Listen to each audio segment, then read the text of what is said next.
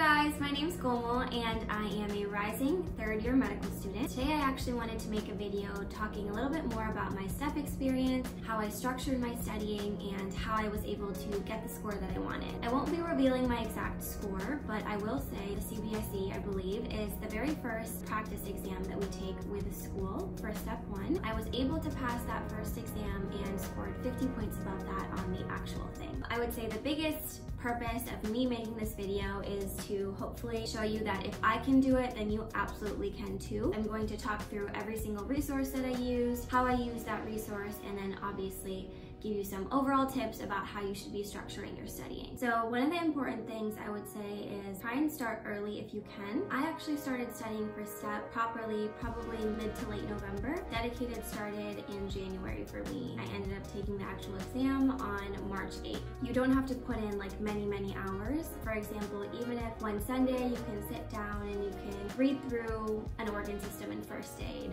or throughout that week maybe you can double speed through Pathoma videos from MSK or GI or cardio, either while you're driving or even when you're eating breakfast or in the shower. You don't really need to sit and watch those videos very intensely again, because obviously if you've already studied that organ system, you've already taken that exam, then you've already been through the material. This is just like a quick refresher so that when Dedicated actually starts, you are reviewing the material for maybe like a third time instead of a second time, and it'll really help you solidify it and be able to apply it in your practice questions. Another very useful thing for me was actually making like a day-by-day plan for Dedicated. I basically like created this Excel sheet and then every single day wrote down exactly what I wanted to do.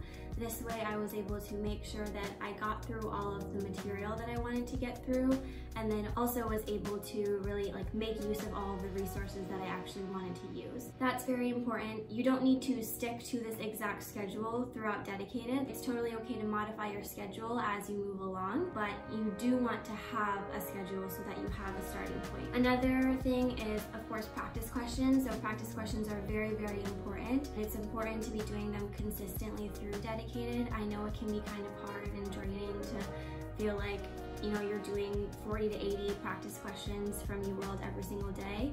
But what I would personally do is I would wake up in the morning. The first thing I would do is just like 2 UWorld blocks so I could just get them out of the way. That's kind of also like stimulating test day, because test day is just going to be practice questions in the morning. So that I found really helpful. And then last but not least is you want to take breaks, and you want to also plan those and fit those into your schedule. I would have break days the day after practice tests, and those break days were kind of planned in a way so that, you know, every week I could have a day to just catch up on whatever I needed to catch up on. I could maybe sleep in if I needed to. Those are probably the most important overall tips that I have for you. Now I'm going to talk a little bit more about each individual resource and how I used it. So I'm actually going to start by talking to you guys about FirstAid. FirstAid was a phenomenal resource for me throughout the course of year 1 and year 2, but also through Dedicated. I actually read that book cover to cover during Dedicated itself. I know that sounds like a lot, but again, if you make a plan and you break it down into like 12 to 15 pages a day, if you have, you know, a 2-month Dedicated or 2.5-month Dedicated like we did, you will be able to get through all of that material. That was very helpful for me because, especially for the concepts that I knew that I needed to work on or were weaker for me, I had the opportunity to like read through FirstAid and then find those concepts online in videos to get better explanations and really solidify those concepts. Reading FirstAid also kind of gave me the confidence that I needed to be able to say that yes, I covered all of the material, and yes, I feel like comfortable to take the exam now. Okay, so now I'm going to talk a little bit more about UWorld. I would say UWorld is equally as important as FirstAid, especially because on the actual exam, you're not going to be asked to regurgitate any information from FirstAid. You're actually going to have to interpret the question stem, try and understand what's going on, and then make your best guess. Using UWorld not only helps you to learn the content and cover the content, but it also teaches you how to become a good test taker and learn POE, process of elimination. Of course, UWorld also has those random questions that you're like, how would I even ever know that? But your STEP exam is also going to have those questions, especially for those questions I would say it's really important to be able to use POE. The way that I actually used UWorld is I would wake up in the morning, probably around 7:30 or 8, and I would aim to start UWorld by 8:30 if I could. Goal was to kind of sit through 2 blocks back to back. That way in the mornings I was stimulating test day. The first thing that I did in the morning was those 2 blocks. After I finished them, I would go through my incorrects, and I would actually split screen my laptop. So on the left I had UWorld, on the right I had like an empty Google document, and for everything I got incorrect, I would kind of try and write like a 1-liner or a 2-liner about why I got it correct, or maybe like details about that concept that I missed that could help me refresh that concept a little bit. And I actually would print that Google Doc out like every week or every 2 weeks and try and read that Google document. So that's kind of how I structured my review for UWorld. Another important thing is if you have the opportunity, it can be really useful to also make sure you're going through the explanations for every individual answer choice, because a lot of times we focus on, okay, like why did we get C wrong and why was B the right answer, but you also want to look at A and D, because those might be the right answers for different questions with different question stems going forward, especially in UWorld. Really dissect those questions, try and figure out why you get them wrong, and that'll help not only like your percentage in terms of your blocks, but you'll also just feel like you're covering more material. Now, the only exception that I had to this, taking 2 blocks in the morning was if I was reading through FirstAid and going through an organ system that I was really weak on. I noticed that I had the most energy as soon as I woke up in the morning, and then it kind of slowly declined throughout the day. Especially for those organ systems like renal, I would actually wake up and read FirstAid first and go through Pathoma first. That way I felt like I was really covering that organ system properly.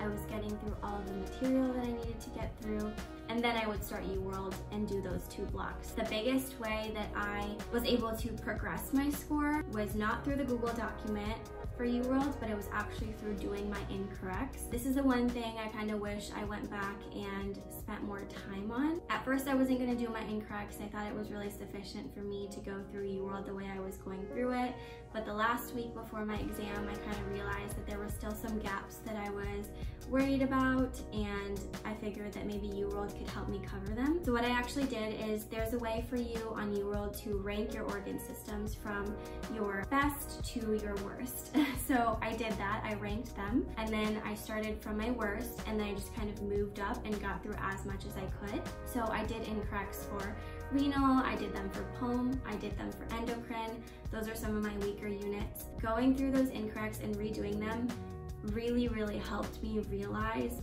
what I was getting wrong, because I very quickly saw patterns in the questions I was getting wrong. Like I was getting the same concept wrong again and again and again, especially for the weaker organ systems. And so I actually spent a lot of time reviewing that concept and going through it the week before the exam. And I think that's why I had like a 16-point jump in terms of my actual score on STEP versus what I had scored like the week prior. The biggest way for you to actually improve is, I would say, the last 2 weeks.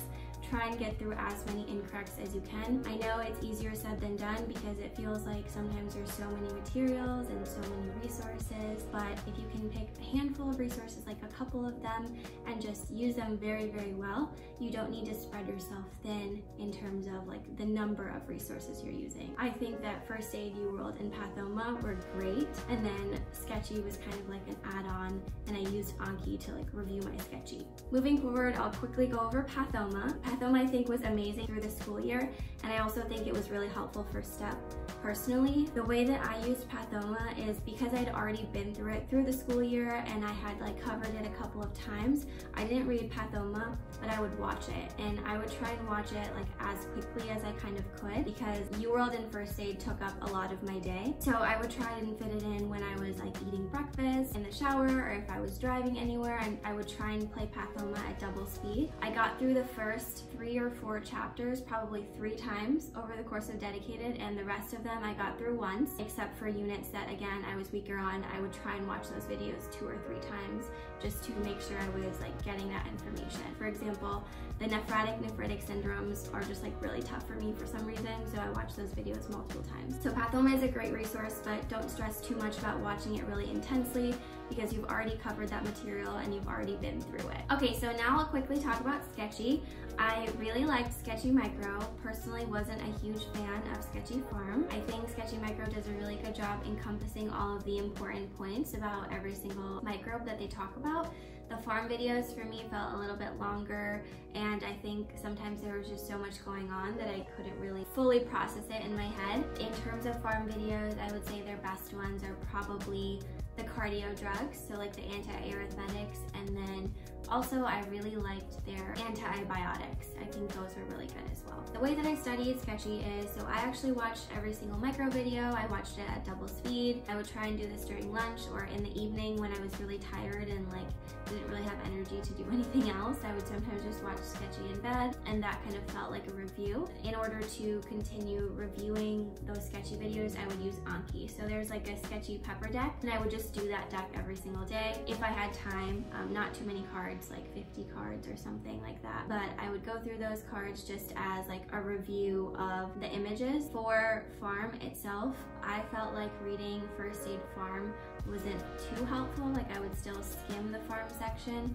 but there's actually like a FirstAid Pharm deck that I used, and it only has drugs from every single section or organ system in FirstAid, and it breaks it down that way. So I'd actually just try to do that as often as I could to continue reviewing through Pharm. I think Pharm is probably one of those areas that for me was weaker in general when I was going into the exam. So I was kind of just trying to go through it in the best way that I could, and the Anki deck ended up being the way I mostly studied for Pharm. So I'm actually gonna wrap up by talking about practice exams.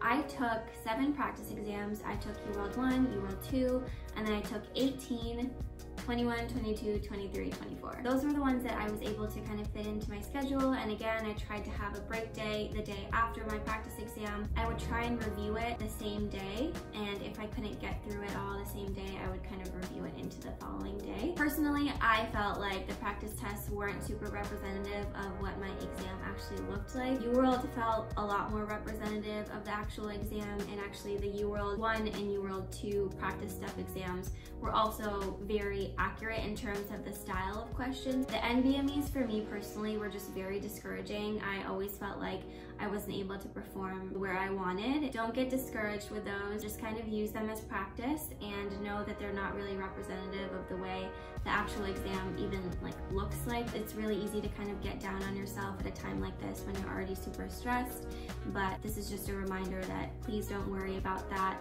I was worried about that, and I'm really glad that the actual exam was nothing like those. So hopefully that makes you feel better and gives you a little bit of reassurance. That's probably it in terms of the way that I used resources. Again, I want to emphasize that I used FirstAid, UWorld, Pathoma, Sketchy, and then Anki just to cover the Sketchy videos and re-visualize those images. The way that I saw the biggest jump for me personally was when I did my incorrects the week before my actual exam, and I identified the areas that I was weak on and getting things wrong. If you keep going, if you keep putting in the work, if you really focus on the areas that you're weak on, you can absolutely get that jump that you want and score the way that you want as well. Thank you for watching. If this video was helpful for you, I would really appreciate if you could share, subscribe, like, comment, any of those things. If you have any other questions that I didn't answer in the video, please leave them in the comments and I will definitely answer those there. And yeah,